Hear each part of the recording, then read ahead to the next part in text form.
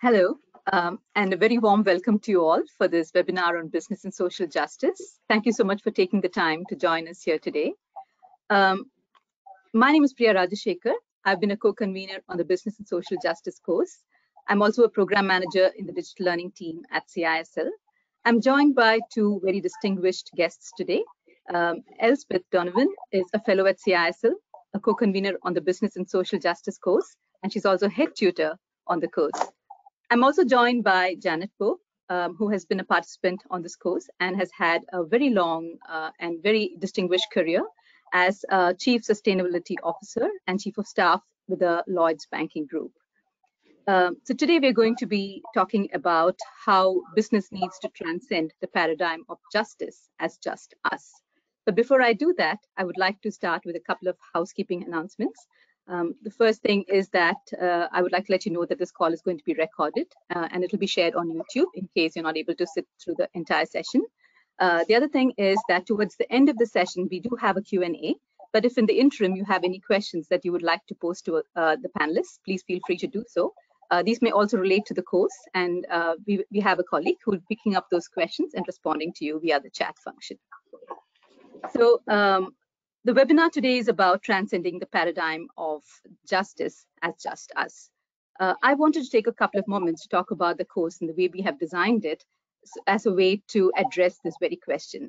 So you may have heard from the special UN rapporteur who spoke recently about the current economic system and how it continues to exploit people and the planet and nature.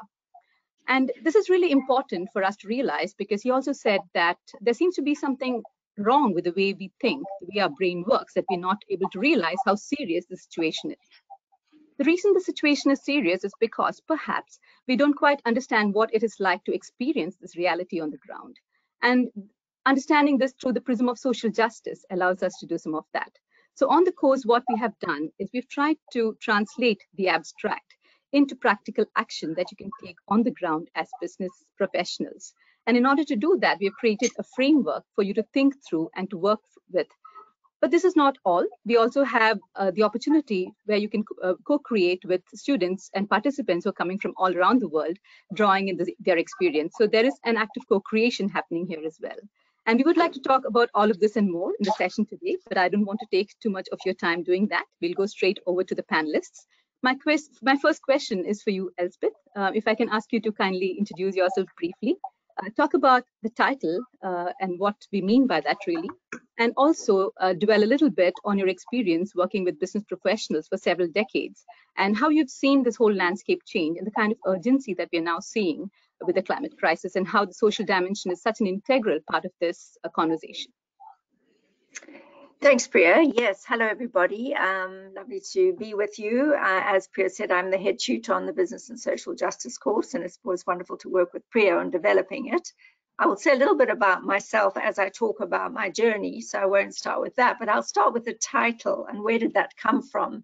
And it was me because we had a wonderful public prosecutor called Thuli Madonsela. She's quite famous globally, but locally she's a professor, distinguished professor at one of our universities. And she said, if we are to truly secure our freedom for all, we need justice for all. And this means that transcending the paradigm of justice as just us. I think we had "and" in the title, but it should really be as just us. And so what is really important about the statement is privilege is invisible to those who have it, but is very visible to those who don't have it. And just to get these terms so that we understand what we mean by justice is, if we're talking about equality, this is based on the assumption that everyone benefits from the same support. So you get the same support.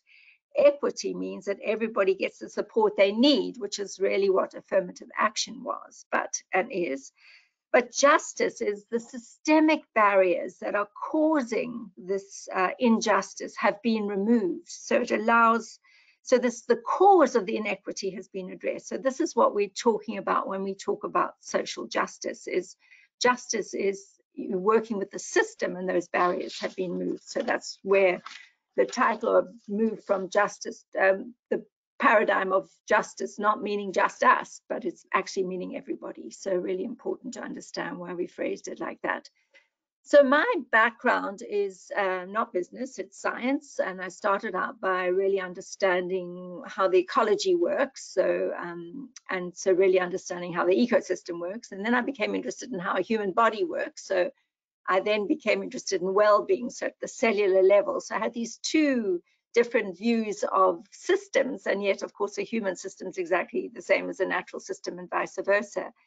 And then, of course, I've spent most of my life in Southern Africa. So I'm based right now in Cape Town. And so around me was a lot for me to pay attention to and wonder what on earth and why, and lots of questions and curiosity. And I just realized that people's lack of knowing and lack of awareness, and that's where education became so critical to say, how do we make people aware of what's going on around them and why it's not okay, and in terms of now and for the future in all aspects of the environment and people. So I became really interested. So who's going to do that? Certainly not going to be a scientist. Well, obviously scientists have an important role. So I always thought, well, maybe business will get that right. So I decided to take myself off to business school and learn about how business works and start to work in businesses so I could understand their thinking. But what I realized that they don't understand themselves or the world, and the psyche is all wrong around what we think about, what we value. And it really speaks to Donella Meadows when she talks about that complex, interconnected, finite, ecological, social, psychological, economic system. We treat it as though it's divisible, separate, and infinite, simple. And this is what was being taught in business. And it was just really worrying for me. So I started to think, what do you do about that? You have to start with leadership development. You have to start with helping people at all levels in the organization understand that what we're doing is not okay. It doesn't make any sense. We live in this extractive, exclusive, excessive and world, and it's not going to get us where we need to go. So I really started to be involved in curriculum development and teaching and various things, and actually ended up working for CISL in South Africa with their work because they were particularly interested in somebody who had more of a social performance focus. So that's why I was drawn into this work, although I had been doing it all along, but really just calling it leadership development, but it was through the lens of sustainability.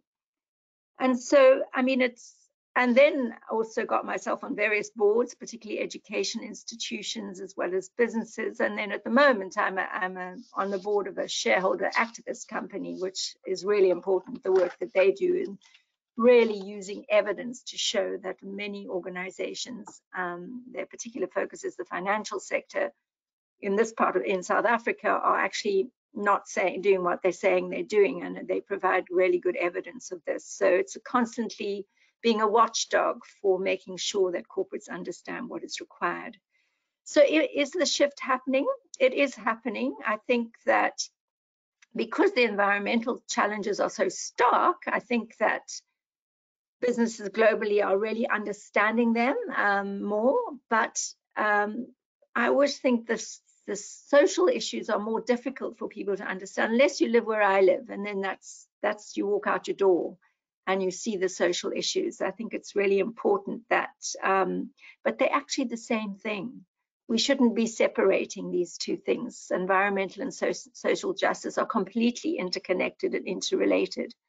And I think the social aspect, the social implications are less well understood. I must admit it is improving, but I think we need to work with the way people think, and that's quite a big challenge for us in terms of education and how we deliver programs. So that's really why I ended up doing what I do. But and I think that I know Janet will speak more about ESG because she's an expert at that, but I often think the S is the scary bit of the ESG. People seem to understand the E and the G, but what is the S? And yet they're all the same thing.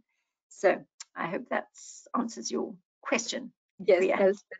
Thank you so much, Elspeth. I think, again, what's coming to the fore is the fact that we need collaborative action. We need to hear from as diverse a group of people as possible for us to be able to understand to be able to understand how these challenges translate on the ground, because we have terabytes of facts and data. The problem is us not having access to the kind of experiential wisdom that can only come when we listen to people from diverse stakeholders. I want to move on to you now, Janet, if that's okay. Social justice is a very contested theme. People have various notions of it, and we can all agree that we'll never agree on what it actually is.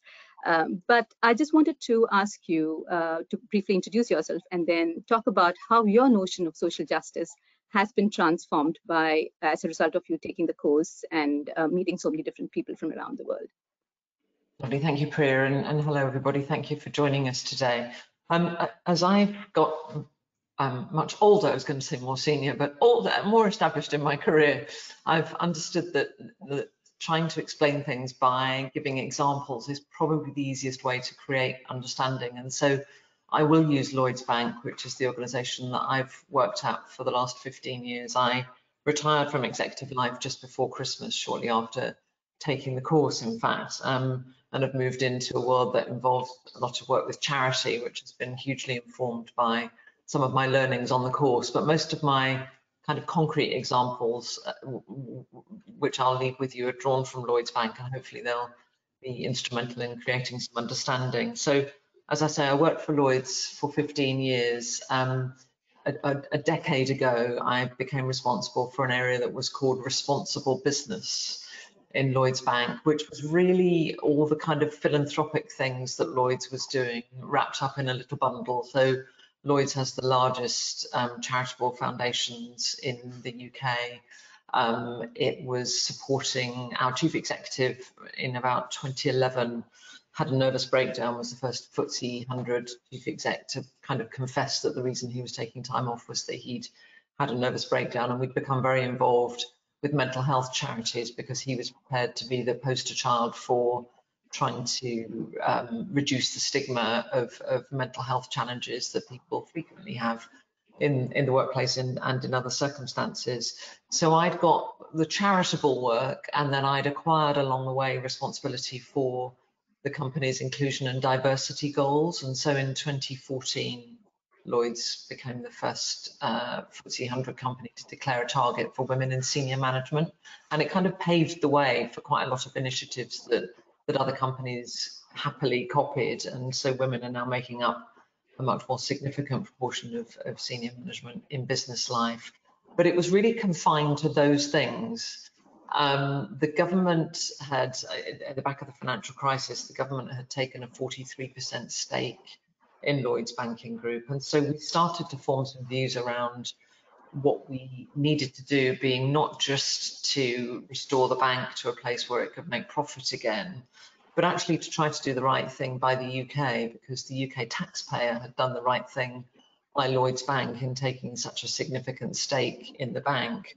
So there were some very easy things like don't close branches. Every time you open a newspaper or read a report on what's going on in banking, you'll hear people complaining about branch closure as something that impacts not just people's ability to access financial services, but for many, that visit to the branch is a bit of a social lifeline. People go to have a bit of a chat and to make sure that they're doing the right things with their finances. It's not just a kind of transactional thing. And also bank branches underpin many of our high streets, and the minute the bank branch disappears, so too does the local supermarket and the local Vodafone store where you can get your new telephone and so on. They're such a fundamental underpinning of the well-being of high streets. And so we felt very strongly that continually closing branches, even if they weren't terribly well used, was not the right way of seeking to support the UK as it emerged from the financial crisis, which of course had been brought about by the financial institutions. So we felt that very strongly. So the debate within Lloyds became, what more should we be doing? How can we put social justice elements closer to the heart of what we do as an organisation? And we'd had for some time this kind of strapline of helping Britain prosper. So we got quite deeply into what does prosperity mean, and what does it mean if you help some people to prosper but you don't help everybody? How can you put a kind of, we used to talk in the UK in relation to the whole welfare state, we used to talk about it being a safety net so that people wouldn't fall through it, but we started to think about this concept of a trampoline so that people didn't just get caught when life got difficult, but actually you try to help people to bounce back. So in a banking context, that became things like there are many people who don't qualify according to standard criteria for borrowing money. And yet borrowing money in order to buy a home, in order to buy a car, in order to help your children with some tutoring so that they can do better at school, it's so fundamental to how a capitalist economy works that for a whole section of society to be excluded from the ability to participate in credit felt like something we ought to be ashamed of. And so we did work at Lloyds around how can we help people to improve their credit scores? You know, what do they need to do over time in order that they can become more credit worthy and therefore be able to participate in something that helps the economy to work. So we started to kind of broaden this notion of the things that we ought to do. And in the last 3 years, we've been talking a lot about purpose and profit. And for a long time, those activities that I was responsible for, the kind of corporate social philanthropy work, were seen as being at one, sorry, I'm holding my hand up, they were kind of at one end of the continuum. And then at the other end, there was the profit that the organisation sought to make. And what we tried very hard to do, and we did it often visually, was to bring the two together so that the organisation would be committed to making profit, but in a much more purposeful way. And we found that quite a good gimmick in terms of trying to help that to land with lots of colleagues was to get the chief financial officer to stand up and make a little speech about the importance of bringing purpose and profit together, because he was always the person who'd be saying, well, you can't invest in this new thing or establish this new program because it will be at the expense of our next quarter's earnings and our stock price will reduce. And so we started to talk a lot in terms of having a much more long-term perspective around what it meant to be prosperous and what it meant to be an organisation that sought to uphold sustainability and inclusiveness. I think I'm going to stop there, otherwise I'm going to say all the other things that I'll probably need to say in relation to other questions. But it's a journey, and nobody's there yet. Lloyds Bank isn't there yet, but it has become more purposeful in the way it approaches the conduct of its business, and I feel quite proud about that. Thank you, Janet. It's really quite fascinating to see, the transition from thinking mechanistically about banks and profits and what banks do, and then to transition to thinking about the human story. And then suddenly everything changes. We're talking about participation, we're talking about capability, we're talking about a whole gamut of things, including inclusion.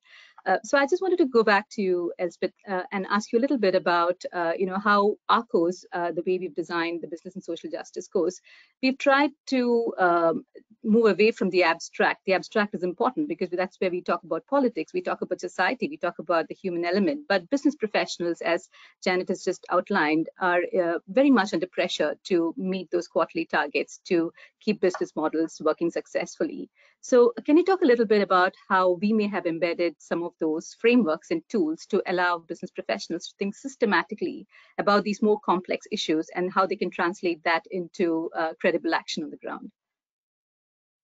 Sure, thanks, Priya. I was just having a little laugh to myself. Janice, you said you head up responsible business, and I was wondering, what is the rest of the business irresponsible? That was all. So it's such a weird title, that, but it's very pervasive. But anyway, just like with, oh, wow, okay. Anyway, so just in terms of the program, we used the 6 dimensions of social justice, which was a framework developed by CISL back in 2016, obviously based on a lot of other work and a lot of research. But we found that was one of the easiest ways to present the program, because it ensures that nothing is left out, because it's all encompassing of all the issues that are obviously all terribly interconnected, but you can look at them slightly separately. And so, and I think what a framework does is provide a scaffold, something for you to hang your thinking on. And I think that's what is important about the use of it. And the other thing is the course is designed in a way that we ask the students to slow down and take a deeper dive to look into each one of these aspects before coming up with solutions, because in business, you come on, give us a solution. How are we going to fix this? And it's one of the biggest problems that we struggle with, is you need to hold that notion of not knowing and then thinking about, if I pause and think a little bit more deeply, maybe new ideas will come. So that's how we deliver the course, and so I call it going slow to go fast. I think the students get quite used to my mantra, remember to go slow to go fast, because unless you do the upfront work, then everything is going to be slowed down later because you will have forgotten something. So it doesn't mean that, you never quite get going. It's just this notion of pause, reflect, then think, and then take action. So the 6 dimensions, just very quickly, just so you get a sense of what's covered, is the first is equitable distribution of costs and benefits. Really important. Anything to do with business is business definitely benefits, but who else benefits from it? But there's also costs implicated in running a business, and often they're environmental costs. These are impacts, but they're also social impacts. And I think a lot of the work I've done has been in the mining industry, and it's very quite stark. The costs and benefits, and how do you ensure that that's equitably distributed amongst people who are around your operations and also using your products. Then the next one is the full recognition of needs and rights. So really important that we acknowledge different needs and different rights of all people inside the organization as well as out. So all of these things are internal and external. How do we make sure there's equal participation in decision making, so all the stakeholders feel somehow they've had a contribution to decision making? Again, this all sounds completely outrageous and take too long, but if you think carefully about it and plan properly, it won't. But we give you lots of ideas to think about. Then there's equal capabilities to function and fulfill your potential, which is very much based on the work of Marta Sen and Martha Nussbaum, but really thinking about how do you allow people to reach their full potential. And I think particularly in the country where I live, so much is lost because we don't let people get to their full potential and able to use it. And then justice over time, which is across generations. Are we good ancestors? And I thought I'd just share a lovely sort of a good news story about understanding ancestors from one of our contributors, who's Sinagugu Sekulu, who's on the program, and he's a stakeholder engagement, but he works for an organization called Sustaining the Wild Coast. And they recently took on, through legal means, because they had a legal right, a large oil company doing some inappropriate activity off the coastline. And this particular community is exactly where they live. For some reason, weren't consulted. And that, fortunately, in our world, in my world where I am, that's not allowed. You have to consult everybody. And I think what was really interesting was one of the issues they brought up was, this is ancestral. This is where our ancestors are. This is an ancestral place for us.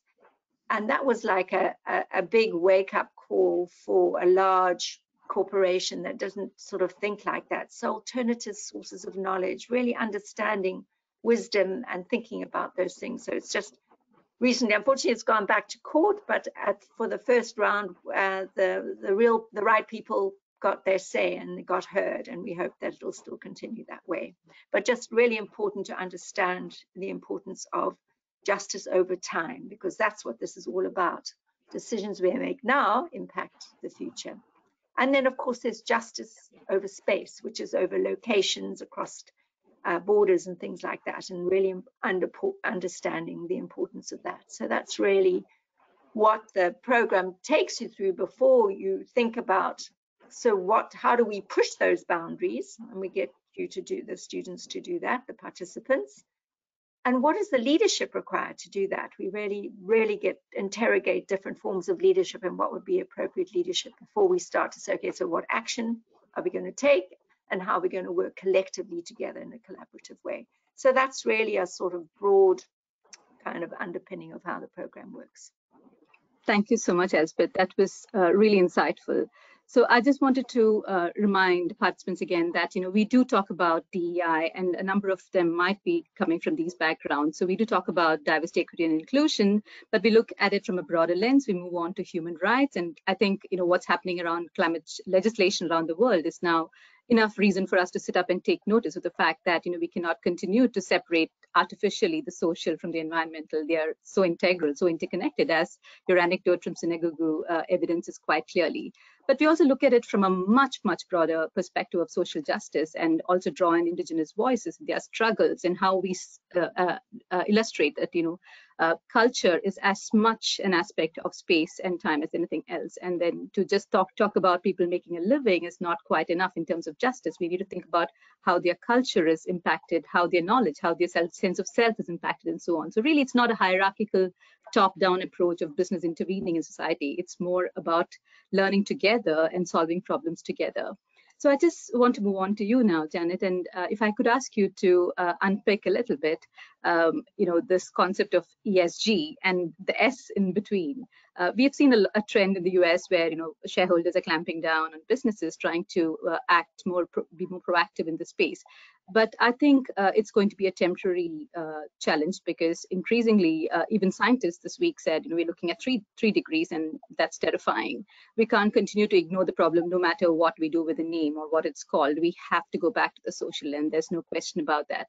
So could you just unpack for our participants today what those challenges are, and how businesses could think beyond, philanthropy, and be more part of the solution, be more proactive, recognizing the kind of transformative agency that they have to drive change?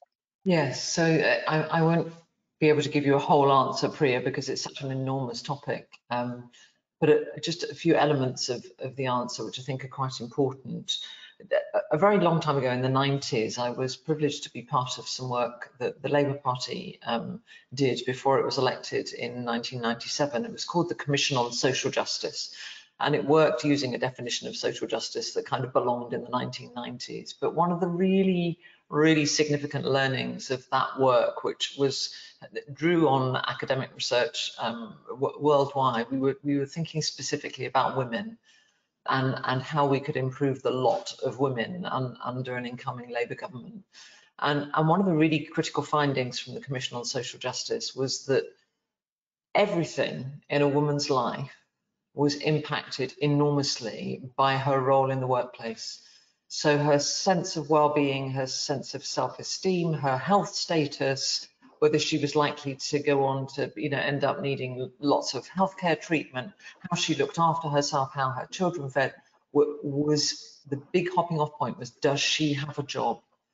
And for the people who were stuck at home looking after children, they had low esteem, they had low health status, they didn't get out and about as much, and everything flowed from that. And so an enormous part of what the Labour Party sought to do when it was elected, and this isn't a parliamentary political broadcast in any sense, but it was such a big insight, which kind of got me on this journey, was that if a woman has a job, everything else in her life will be better as a consequence of that, which is such an important learning, particularly for us women, to kind of hold on to. And so as I thought about that in relation to how Lloyds would put together its social agenda, I made an enormous number of mistakes. And so even as recently as the year before last, Lloyds was publishing its social sustainability report and its environmental sustainability report, as though those two things were divisible. And only just this Christmas, my younger daughter was, I can't remember who the author was, but she was reading a book called Climate Change is Racist. And it was seeking to bring together the notions, that climate change, just as it doesn't respect boundaries, it doesn't respect social groupings, it impacts everybody, and it disproportionately impacts those who are already having the hardest time.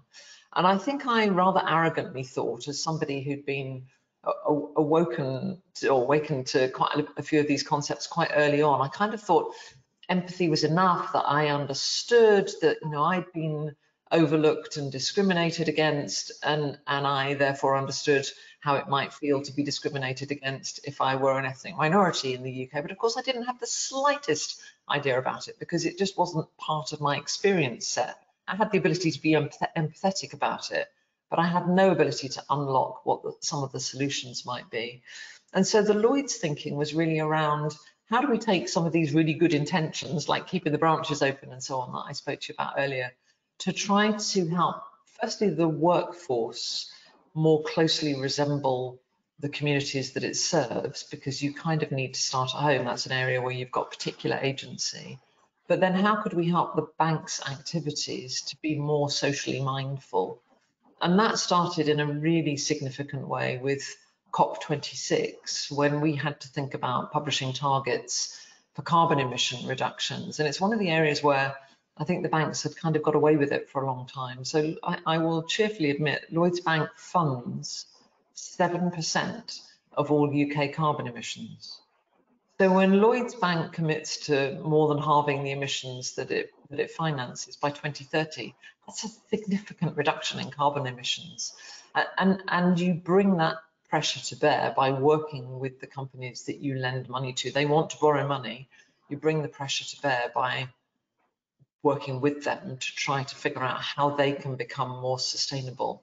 And so our social sustainability is kind of fundamentally bound up with our environmental sustainability, and the impact that we could have as an organisation was very bound up with environmental sustainability. But also, I mean, another example would be immediately after Black Lives Matter, as an organisation, we thought hard about what our response should be, and it starts at home. So why were only 0.6% of our senior managers Black? What was stopping them making progress in the organisation? And we didn't make the mistake of thinking that we knew. So we spent a lot of time talking to Black colleagues, talking to Black entrepreneurs, talking to the Black community about what banks should do to improve the offering, both so that they think about coming to work for us as employers, but more than that, they'd be promoted, they'd stay in the organisation, they'd become more established entrepreneurs who could create more value for their communities and for the economy worldwide. And we started really to have this fundamental understanding that these things are not divisible in any sense, that you need to act on all of them all at once, really. And it's no excuse to kind of just pursue one set of targets without thinking about the breadth of initiatives that you need to bring to bear in order to create more social justice in your organisation. And some of it, we talked about this a little on the course, I used to fear that I was becoming very boring because I'd taken the time to put together a team of people who were seeking to address issues of social justice within our organisation and more broadly in terms of how we conducted ourselves as an organisation. It needs some catalysts and it needs some people who build understanding. And for me, the course kind of brought together an enormous number of strands of thinking that had been kind of littering my brain over a long period of time, and enabled the organisation. And I'm pleased to see that I just read their new ESG report, which was published with their report and accounts at the end of February, and it's weaving everything together. And the organisation is taking huge pride in making more difference than it used to in more areas. So I think the S is being brought up by some organisations, but to try to treat it, I think, in isolation means that you miss what its potential can be. I think for my organisation, shining a light on it and being very clear about what we meant by it was hugely important, but then it needs to be bound up with all the other initiatives that you're pursuing so that you make sure that you're examining the environmental, the sustainability and the governance angles in relation to everything that you do as a company. It's absolutely fascinating, Janet. I'm just thinking back about what you said about, you're trying to get in touch with Black people and trying to understand their experiences. I'm also wondering if, we should be talking about intersectionality and how we often, silo these things. We don't look at them together. So it's not just being Black. It could be Black and disabled. It could be Black and from a certain geography. It could be Black and working in a certain type of organization. And I think we need to have a whole gamut of ideas and thinking and insights to be able to unpack and understand this problem in all its complexity. And I just want to go back to Elspeth, because one of the things that I really like about the business and social justice course is the real diverse cohorts that we've seen, people from all around the world. And I'm talking about geographical diversity. I'm talking about every kind of diversity that one can think about. And I was just wondering if you could talk us through your experience being a head tutor on the course and how the diversity has enriched the learning, because it's not just someone sitting in isolation reading a book or reading a report and suddenly being up to date on what this whole beast is about. It's about talking to other people, sharing ideas, learning from each other. And I think that has been one of the fundamental strengths of this particular course, where people are so willing to share and make sure that they contribute to the discussions and so on. So I just was wondering if you might want to talk about that a little bit. Sure, thanks, Priya. I mean, I think one of the things about the course is that people come with very different geographies, but also different experiences and different expertise to the program and different lens through which they're looking at things. And I think the first thing that they all discover at the same time through discovery is the structural nature of injustice, and how it's structured into society in such a way and kind of unseen, and suddenly by talking about it together and saying what they've, what's happening in their context and each other's, it suddenly becomes seen, and they understand that this is something that's got a legacy to it, but we need to dismantle it, and it's really interesting to see that sort of together, this understanding, okay, this is a really structural issue. And so that's the one thing that I was seeing all these coming from very different backgrounds, but they all get to that place. The other one is this notion of, rather than value extraction, they get to the understanding value creation. And what does value creation look like when you take in and understand all these dimensions that we need to consider? So those are the two things that they come together as well. The other one is suddenly realizing there's something called business and corporate social justice, rather than all the other corporate social somethings, and so thinking of that as a much more appropriate term. So just trying to think of the things that they get from each other, but it's that shared learning in the discussion forums.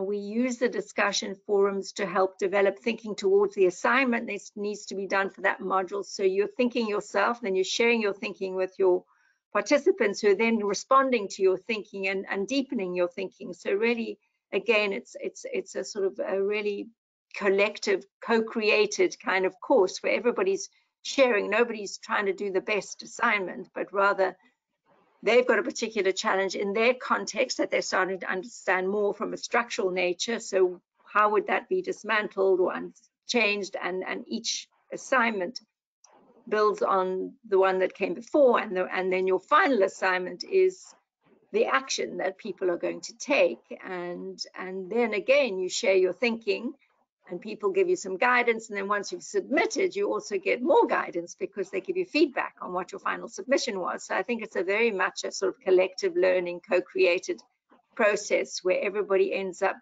having a whole lot of outside thinking brought into their inside, what they're thinking about. And I think what is also important, often people think the S is just internal to the organization, but it's internal and it's external. And this really must be really clear. And I think that comes through quite strongly in the course. So, and then I always joke about them because we had a blog written about it, this notion of being an activist or being an actionist. And I like to think that they're going to go and take action. So we make them feel like activists, and then we say, okay, now you need to action it. So activist to actionist. So anyway, that was just my little thinking. But yeah, the diversity of the group from very different geographies and in very different industries is really hugely impactful in terms of the learning, and for my learning as well. Boy, do I learn a lot every time I go through the course. So yeah, fantastic. Thank you, Elspeth. I think it also disrupts our notion of hierarchies, where someone has a position of power and they're always talking down to everyone else. But here we have our participants challenging us constantly, mentoring us sometimes, giving us ideas, sharing resources. And suddenly it becomes something that, people have been talking about in the World Economic Forum, for instance, where we talk about a different kind of leadership that is required now because no one has all the answers. And leadership is no longer something that an individual does. It's something that's more processual, that is something that evolves over time as, these new challenges emerge. We need to work together to try and resolve them. I just wanted to move on to you now, Janet, if I could ask my final question to you, which is, what are your key takeaways from this course? Because you've been a mentor for so many participants and for us on the course. You've shared so much of your ideas and insights. But I also wanted to ask you if there are any key takeaways that you might want to discuss with the participants on the webinar today. So I think what the course does is to really make us think differently. And once you start thinking differently, you can approach your problem solving in a different way. So, and again, I'm going to do it by example because I just think that makes it come alive. So you may remember that we had a very short-lived Prime Minister called Liz Truss, under whose leadership in the UK this is, under whose premiership interest rates went from kind of 2% to 6%. And the country was in a big panic for 42 days. And so at an executive committee meeting at Lloyds Bank, we sat down and said, well, we've had this purpose of helping Britain prosper for a long time. What should our response be? You know, what will be the responsible way, not the irresponsible way, Elspeth, what will be the responsible way of responding to this? And I was hugely pleasantly surprised, and I kind of, you know, I think maybe some of my cajoling helped here. But we went to the fellow who ran the mortgage business. So, you know, he's targeted on how many new mortgage loans do you make and how much profit do you make from mortgages. So we said, so what have you done? And he said, I have capped at 3% the rate that we're going to charge for people who are borrowing £150,000 or less, which isn't a perfect proxy for poorer people because some rich people might still have a very small mortgage for some reason. But generally speaking, if you were borrowing £150,000 to buy a home, you'd be at the poorer end of the market. So for those loans, for a period of about 3 or 4 months, Lloyds capped at 3% the rate that it was charging. It could have been charging 6%. It probably could have gone up to 7%.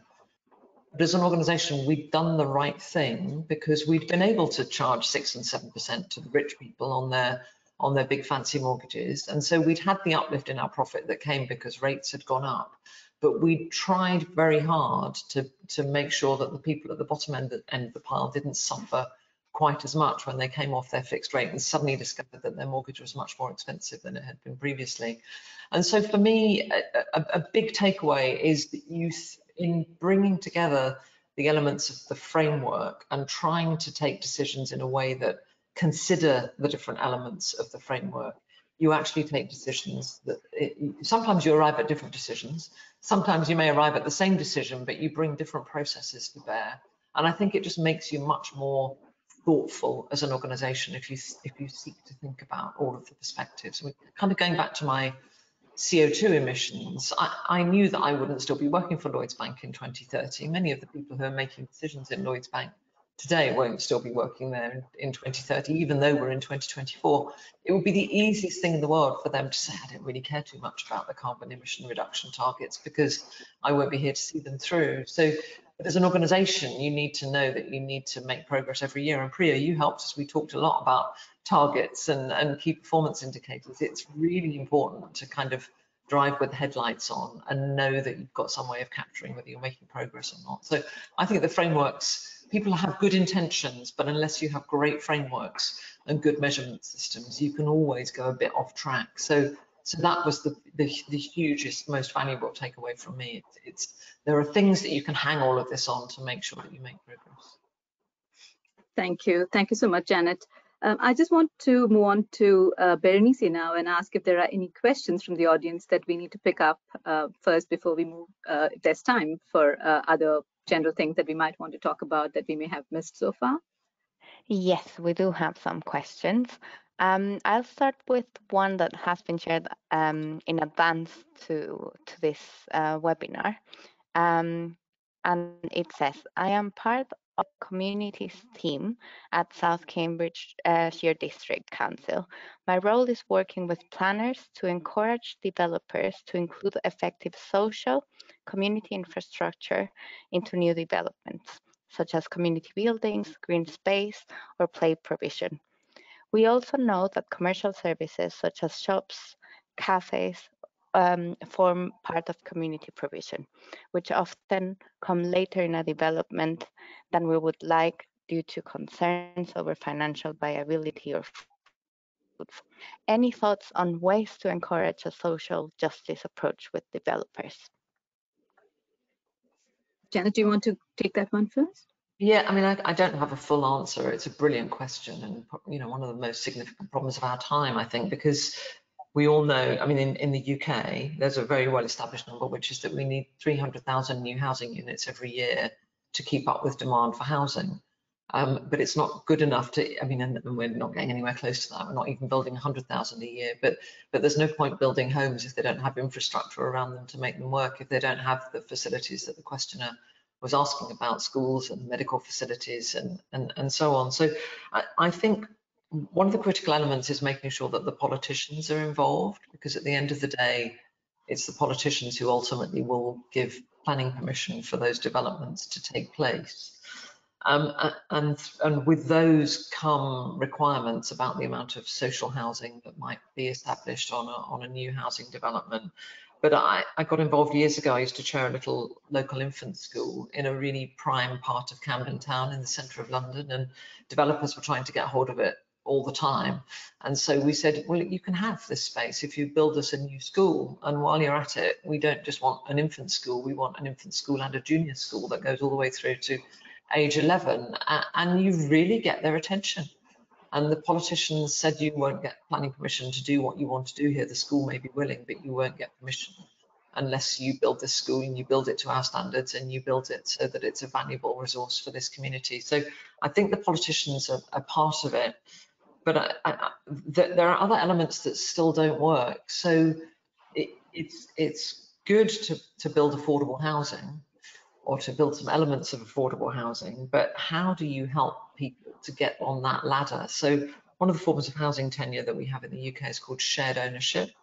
And one of my things that I've been doing post my executive life is working on an organisation called the Shared Ownership Council, which looks at how people who have a very small deposit that they can put towards a mortgage can still get on the housing ladder by taking over one of those affordable housing units in a way that allows them to be both a mortgage payer and a rent payer for a period. And so over time, their rent starts to build up some ownership in the property that they're part of. And that's fine for the new people who go into those that form of housing tenure, but it's not fine in terms of what happens when you want to move, because it's so little understood. There are only 200,000 social ownership constructs across the whole of the UK, and what we desperately need is for there to be more. So this is a tiny partial answer, but I think the politicians have a role to play and need to lay on more requirements. And then I think the things that are missing in terms of how this will work for all the different stakeholders need to be properly attended to. Thank you, Janet. Elspeth, do you want to add to that? Well, it was interesting enough when I saw the question, one of the students on this last cohort of business and social justice was tackling the same problem in Minneapolis, sort of also spurred on by the George Floyd murder, how the city of Minneapolis needs to really think about itself and how people live together. And so, I mean, I think the key thing is, I don't know the UK policies, I don't know America's policy, but she applied the lens of design thinking to her project. Is that who do you bring in to discuss all the different, and I think Janet's mentioned the politicians, but who are going to live there, what are other people? So try and think about all the people that would be able to contribute to how this would look to satisfy all the different stakeholder needs. So it takes a little bit of time, which is also this going slow to go fast, but how do you make sure you consult? And what also, I think whenever you talk about housing, you know, there's one thing about getting a house, but is it a home? And so it's understanding that notion of what is a home for some people. And so, yeah, so it's just really consulting widely, but maybe using a design thinking framework, which is something we discuss in the course as well, just because that helps you think about every single stakeholder issue that they might have. Yeah, no, I was just thinking about the same thing, that we do talk about design thinking on the course. And again, it's about having a very systematic view of the problem and not just assuming things because we know everything. But I wanted to go back to you, Bernice. Are there any more questions that have come up? We have 3 more, and I hope we have enough time to go through them. Let me go to one for Elspeth. I remember, Elspeth, you mentioned Go Slow to Go Fast also in the Game Changers program. I'm curious about the role of colonialism and the apparent lack of acknowledgement in Western nations about the harm that it caused. How is the issue of colonialism embedded in the work that you do and in this course? And how can slowing down help business understand their impacts in their activities and their links to the colonial past? Okay, well, yes, we do deal with colonialism in a big way in the course. It's very much what I call the structural nature of injustice, and we deal with that. And it's a strong thread of the program. I mean, I talk about slow violence. This is unseen violence that happens to people, and little things that aren't sort of big noisy guns and things at the time, but it's the other things that happen to people, and you don't see the impact of that for generations. And so really having to understand that is really important. So it's a big part of the course to think about the structural nature and particularly the impacts of colonialism. I think I mean, it's a strange thing to say to business, please go slow to go fast, but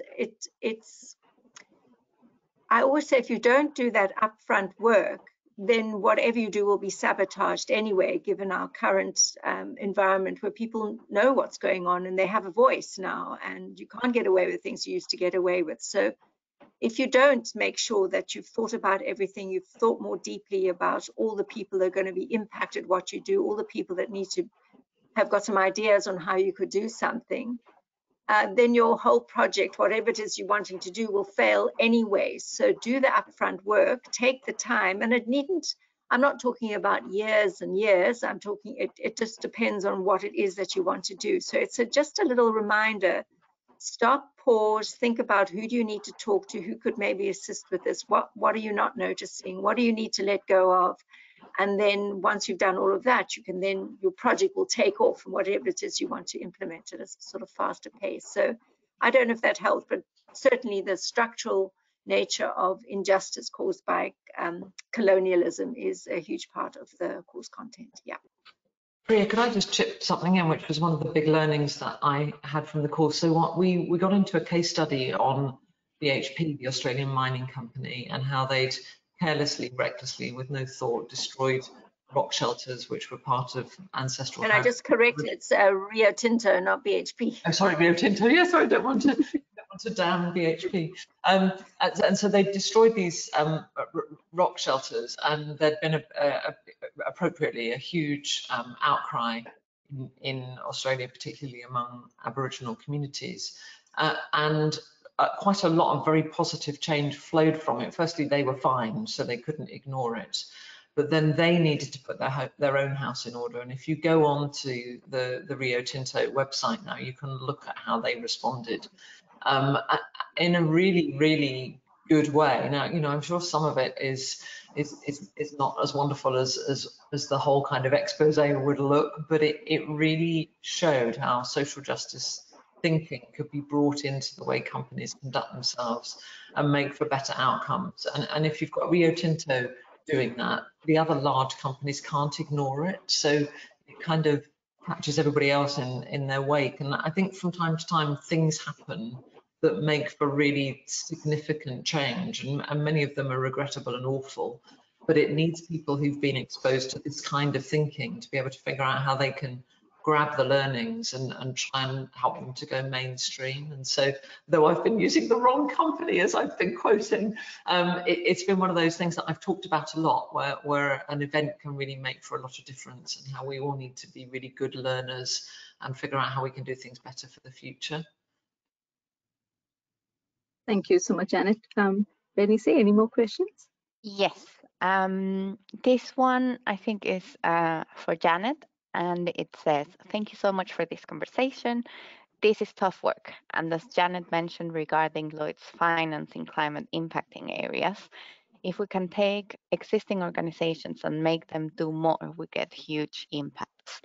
How can we inspire people to balance constructively working with organizations as they are and still hold outrage for the injustices those same organizations have and are supporting?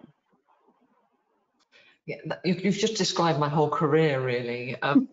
So for a very, very long time, you know, I've worked as a banker for my whole career, and so I've been kind of racked with what am I propping up in our world that I feel ashamed of, and how do I help my organisation to make progress for the future? And I felt immensely privileged to be given that set of responsibilities back in 2014, where haven't in any sense changed the world. I've not even changed the Lloyds Bank world as much as I'd love to have done.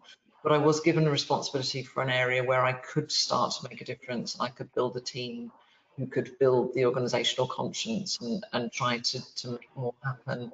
And so I think what I'd say to the questioner, thank you for your question. I think we're all individuals. We can try to unleash movements, and from time to time we will. But I think as long as we try hard to make whatever difference we're able to make, it does become infectious. And you find, I mean, back to some of my earliest forays around women in senior roles, there aren't many FTSE 100 companies in the UK today that are getting, in fact, I think there are 3 or 4 that haven't yet got 30% of women in senior management, but they've got targets for it. And so I think there's a bit of a kind of a rising tide floats all boats element of this, which is that once enough start to do it, it becomes non-optional. And I do powerfully believe that our world is generally speaking moving in more progressive directions, and so we just need to make sure that we don't respond to some of the challenges that Priya mentioned earlier. We need to keep fighting the fight and making sure that we make difference happen wherever we can. When we were doing Black Lives Matter at Lloyds, one of the fellows we were working with said, "You are as anti-racist as the most racist thing you're prepared to walk past." And I think that applies to just about every element of social justice that you might consider. You're only as good as the thing that you're prepared to kind of compromise on and do nothing about. And I think that makes all of us feel that we'll never stop fighting. There'll always be injustice that we have to tackle, but hopefully the army of people who are tackling it will get bigger and bigger as courses like this are more successful and more businesses realise that for their business to be sustainable into the future, they need to embrace these concepts. And that's about long-term thinking. And Elspeth was talking about kind of systemized or systemic analysis of issues. I think organizations are starting to understand that they won't be here in the future if they don't attend to injustice along the way. That younger generation, I've got daughters who are 26 and 28, but they hold me to account constantly. I think that emerging generation of people who are becoming more senior in the workplace won't let us get away with it. And thank you to them. Thank you, Janet. Bernice, I think we have time for one more, about 3 minutes left. Yes, there's one around research for mothers who need to work for their own well-being. And it says, interesting that evidence points to babies or toddlers needing one-to-one care for 0 to 3 years old for best neurological development. Was there any suggestion that better support or greater valuing of mothering or parenting could facilitate better mental health for mothers? I simply don't know the answer to that question. And the research is too old. This was back in about 1995. It's probably too old to have enough sensitivity to that. So I'm sorry. I hate to kind of to cop out on not being able to answer a question, but for me, the important point around helping women to be to have better well-being more generally, but it doesn't pick up the child angles at all. So I mean, I do think the primary caregiver is really important in a child's life from the very beginning, whoever that is. So I think, and often that is the mother, and we don't acknowledge those roles enough in terms of contributing to the success of society, how well the children are looked after, because that's the grounding. So I do think it's, I think primary caregiver in any baby's life is really critical. It doesn't have to be the mother, and especially if it doesn't contribute to the mother's well-being. So I think, I don't know, I mean, but it's a tricky one to answer because it's contextual, it just depends. And but I think what is important for a child is whoever the primary caregiver is that person that makes them feel safe and listened to and that sort of thing. Yeah. So thank you, Elspeth. I think we're just coming to the final minute, and I just wanted to add, if I may, that it's in places like this that I'm always thinking of cross-cultural learning. we have so much to learn from African and Asian cultures, for example, about this very question and how they approach maternity and gender and all of the other things. And I think, again, the message is back to the social and the political and how we value everyone's knowledge. And with that thought, I would like to thank everyone today for being great participants.